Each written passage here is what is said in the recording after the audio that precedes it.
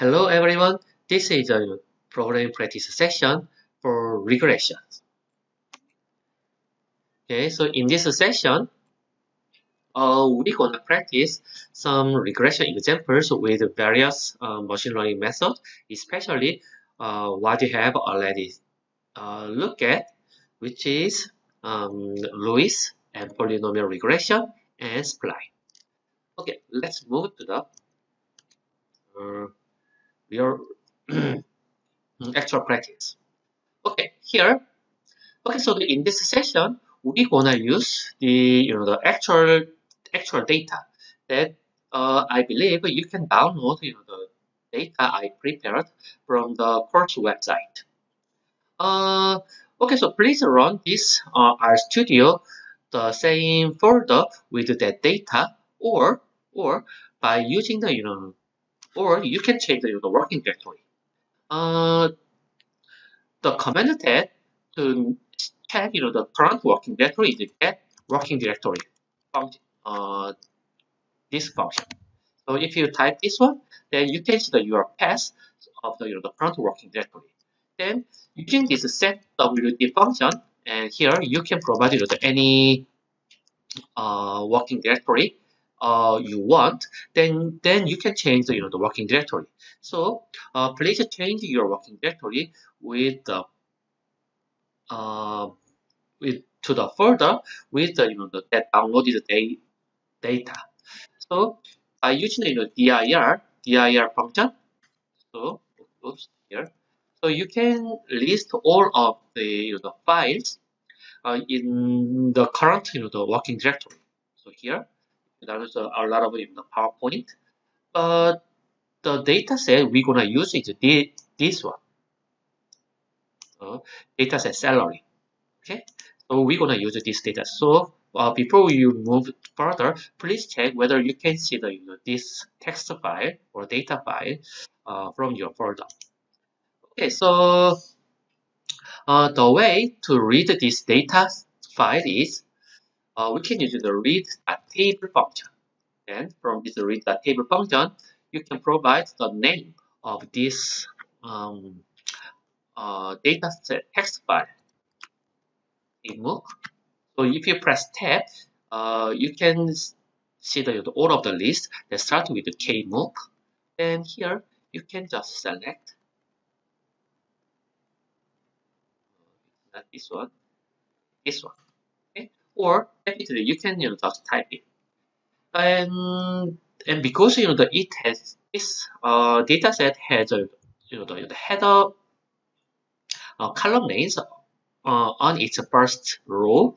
So in order to mark that, we use the header options. Okay, and then this is everything. Then please say the read data to the data variable. This. There's some warning message, but let's see what happens. So the data 1 to 10. Okay, so there's not that much, not a big problem. Okay, so here data. So this data has the two fields. First field is age, the other field is a salary. So here we're gonna see the relation between the age and salary. Then how many data we have. In order to see that, we check the data dimension using dim function. And if we check it, we have in total 3,000 data. Okay, so this is the data given. But you're gonna see in the later session, whenever we try to do this supervised learning, we have to separate training and test sets.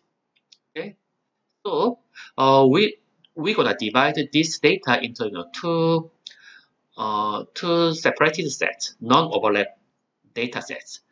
Data train, and let's assume that data train is a data. So first 2,000 data sets. Okay, then data test is the leftover, and which is from 2001 to 3000.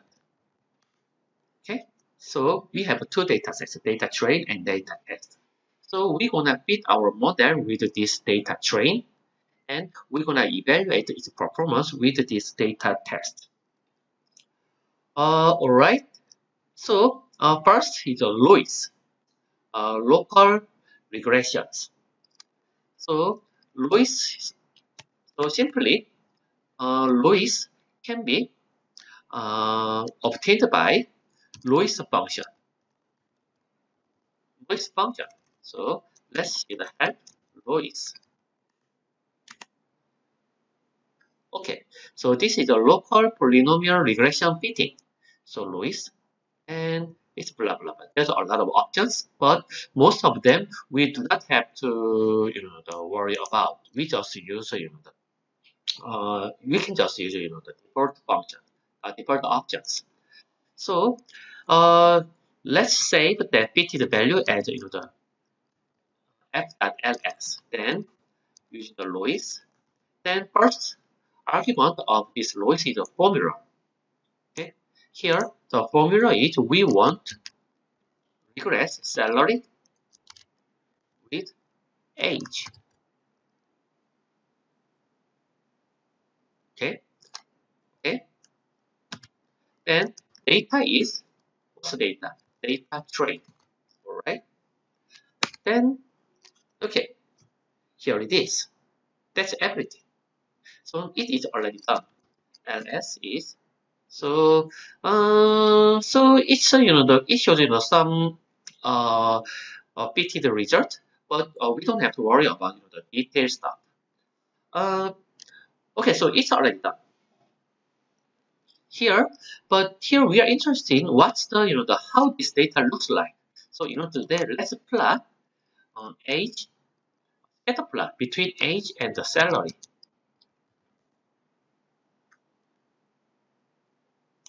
Okay, I'm sorry. So this is should be data train. So we're gonna see the age in the data train, and also we're gonna compare with this one with the data train salary. Then the plot data is like this. So this is a scatter plot. So this is the age, and the y-axis is the salary.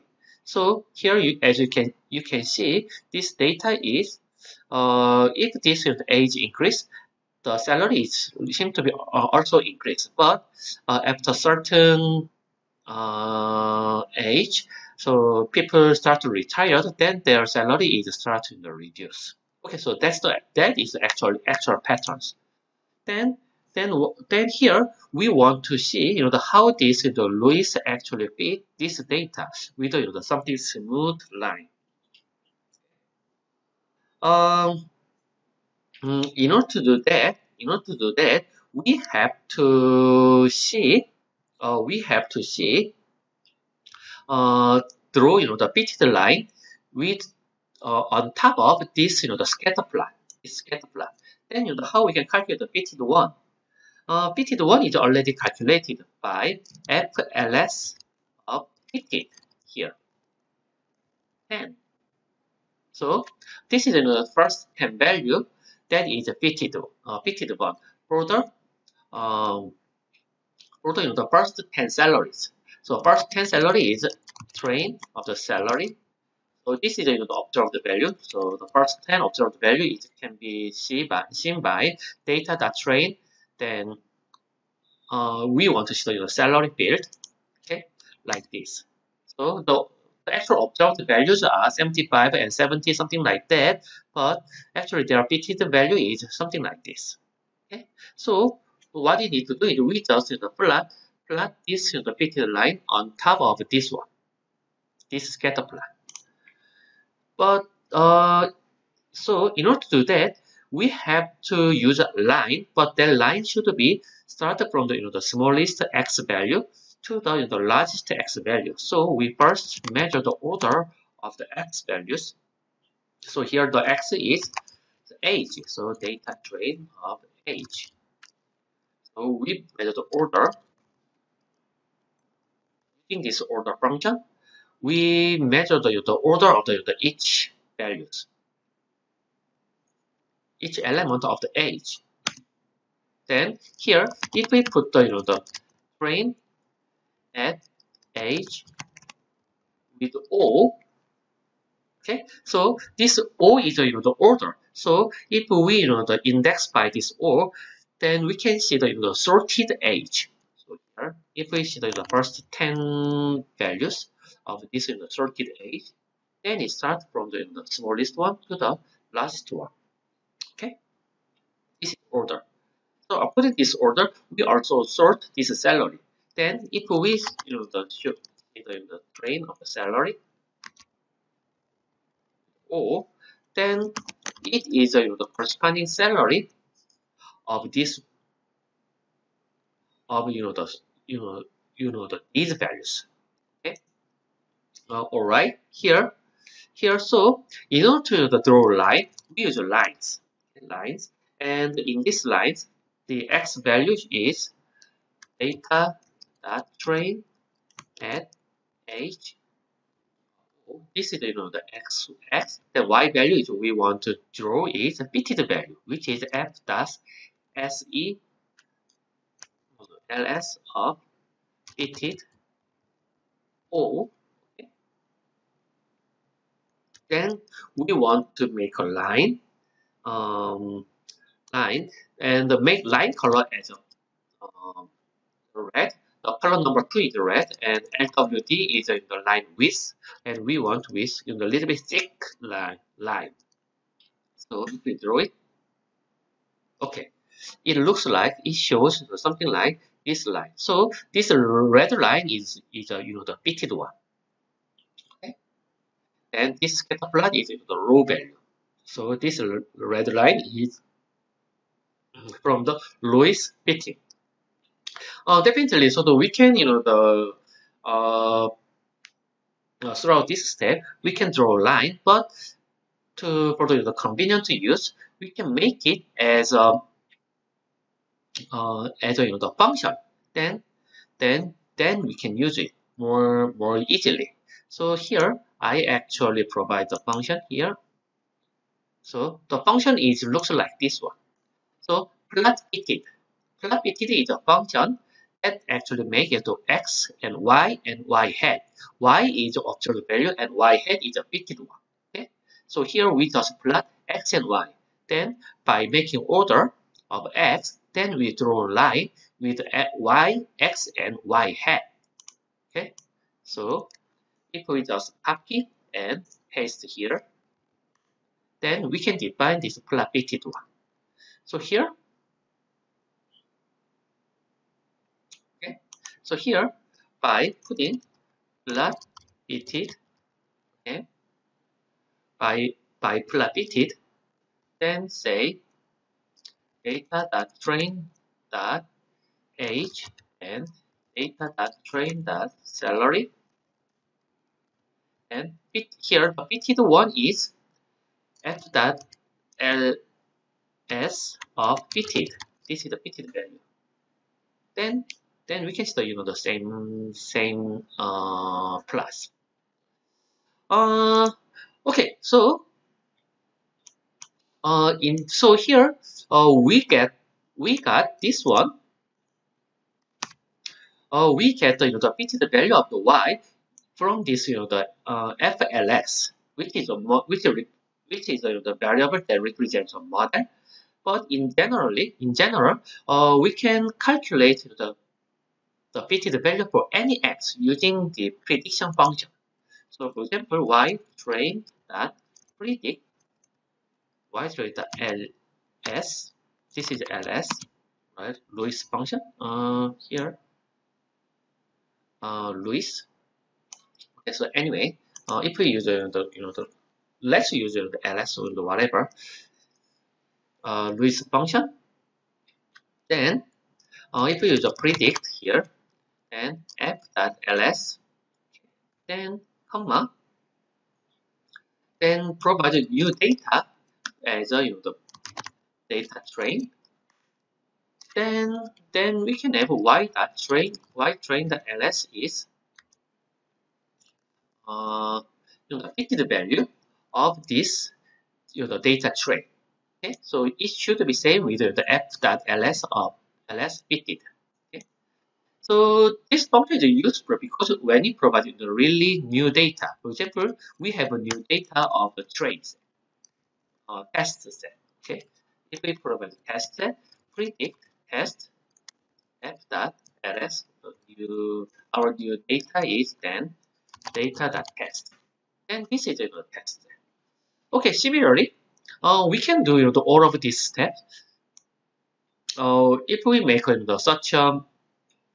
um, such a code already, then we can by just the copy and paste. Okay, here we use LE instead of LS, but there's no difference. Then we can get the fitted value of the training set and fitted value of the test set. Similarly, here what you're interested in the root mean square error, how much this the fitted value actually fit this whole observed values well. Okay.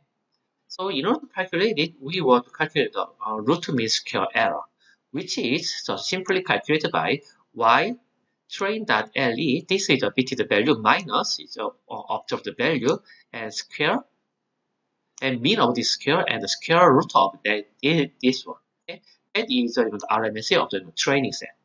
Similarly, we can calculate the RMSE of the test set. So we can copy and paste like this. So let's see RMSE of the train and LE value is 39.17 something. Then how about test? It's a 41 by something. So it has the larger MSE for the test set, which is the expected because our model is fitted from the training set. So that's why the training set should have the low errors. Then test set is the new data, so that definitely obviously it should have the larger data set and larger errors. Okay, so this is about the noise, right? Um, okay. Then then then let's move to the polynomial regressions. Polynomial regression can be modeled by such the functions. So the type is FL. This model is linear regression. So basically, so if you recall the polynomial regression, it's basically linear regression, but it uses the higher order terms. So our model is salary is modeled, but it is modeled by polynomial combination of age. Then here we want to use up to fifth order. Okay. And here, let's use the row is true. So it doesn't matter. So by default, the row is false, but here we're gonna use a row equal to true. Fundamentally, it doesn't make any difference, but the in terms of some beauty or the convenience, so the row equal to false is better, but actually it doesn't matter. So if you want to see the exact role of this row, please refer the help message. But here, let's assume to use the row equal to true. Then we specify data is data.trade. Okay, then that's everything. So FPL, this is the FPL. So it is like that. So our interceptor term is like this, and the polynomial one, this is the first order, has this coefficient, and second order has this coefficient, and blah blah blah. Because this is just a linear model, we can summary f.pl. Then throughout this one, we can see all of the statistical tests, all of the coefficients. But I don't know. So they have the very low, nothing actually significant, nothing actually significant. Because if you see the data set itself, you see that it's not they are not that fitted well. So that's why they have the very insignificant p-value for all of these um, high order variables. And and and and similarly, we can predict train. We can predict the predicted values. For example, y.train.pl is a predicted value used from this the f.pl model, which is predicted by which this y.train.pl is the estimated y value from this the y-train data. Okay. Similarly, we can calculate the predicted value of test set using this the test data test. Okay. Here we can also calculate the RMSE in a similar way. Okay. Then let's plot it. Plot. So okay, it looks like this, but it is a little bit different. Okay. It is a little bit different, but it shows you also very show where smoothed the data. Okay. Here, so actually the how much we feed this from the data, that part is controlled by this order of the the polynomial. So if we use the only first order term, let's take this one. Okay. If we only use the first one, it shows just a linear line. Okay. But if we use the tens order like this, which is very wiggly, then it shows somewhat wiggly terms like this. So this is the kind of the art, find out the right degree. Then how can you find out the right degree? That's the problem of the model selection, which we're gonna discuss later. Okay, so let's use the phi. Alright. Then next is spline. This the linear model or Lois, they are all provided by the basic library. So you don't have to use any additional library. However, this spline function requires the special library you need to install separately. So you need to do first install package and install package function to install this spline library. Okay. Then if you type this one, okay, so there's a lot of error because I guess my one is not connected to my computer is not connected to the internet, but I already downloaded it, so there's no problem. So here I'm gonna so let's assume that you download successfully. Then let's use using library function. Let's use then we can use splice. Before we if you record this spline, so they have some cutoff points. So we have to first specify the cutoff point. So in order to specify the cutoff point, we're gonna use a quantile function. Quantile function provides the actual point that actually corresponding to the certain quantile. For example, among the age quantile data frame that age, okay. And if you use 0.5, 0.5 is the median point. So that is 42. So if we the order the data train of the age of the data train from minimum to the maximum, then what gonna be in the 50 point? What is just in the middle or the median point? That is 42. That quantile actually provides such a value. So if we here provide 0, 0.25, 0.5, and 0.75 and 1, it shows the 5 numbers, which is the minimum is 18 and maximum is 80, and the first 25 at the first 25 is 33 and median point is 42, and at the first 75 point is 51. It's like that. So usually, in the spline, the cutoff point is provided by this, the quantiles. So in order to, to automate it, we actually use this probability. Here it should be data train age,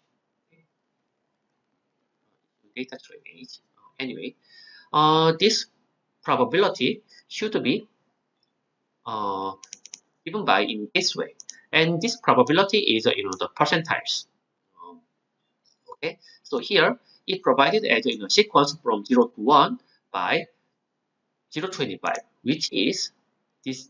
It provides the sequence of the 0, 0.25, so it's in the same sequence with this one. Okay, but the cutoff point should be excluded the first and the last one. That's why we only use the cutoff point from 2 to the length, 2 to the, the second to the last. So if we copy and paste this comment, cut PT is, okay, sorry, cut PT is only 25, 50, and 75. Then spline is given in this way. So it also uses the linear model function, but that linear model is the combined spline. So this BS means the basic spline function. So this BS is the basic spline, then it has the age of this data, and it has the notch point, which is provided by the cut point. Okay, so then it shows you the certain. These are the order of the basis functions and their coefficients. Okay, but you don't have to worry about that. So okay, then every others are all similar. So we can calculate the fitted value of the trained dataset and test dataset, and also calculate the root mean square errors like this. Okay, then if we show the plotted value, okay, it is like this. If we want to make the more wiggly, we can use the more cutoff point like this. Then we're gonna use the 9 cutoff point. And if we do this one,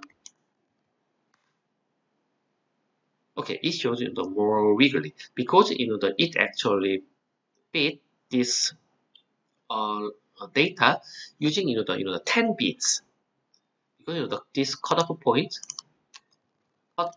are like this. This is the fine bits. But here, let's use only the 4 bits.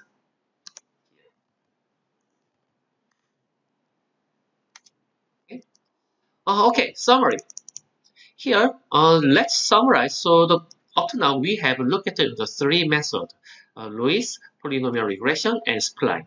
Then let's summarize their errors as one matrix like this. So this rmse.net. Okay, so first one is Lewis, and second one is for the polynomial, and third one is the spline. And first row is the error of the training set. Second row is the error of the test set. They are all similar to each other. And in order to compare their performance, we can use the bar plots. And before we use the bar plot, let's make a name of those metrics using column names. Then rmsc.mat has the column names like this. Then by using the bar plot, if we compare this one, it's very similar to each other. Okay. All right. Here are the short questions. So please control in this the polynomial regression. Please the control the orders, and please find out what's the order that actually provides the smallest test error. That means please find out the certain the proper order that actually provided the smallest this test error in this setting. So this is the very quick good practice example that you can try by yourself. Okay, so I'm gonna stop it here. Okay, so I'm gonna stop it here, and thank you very much.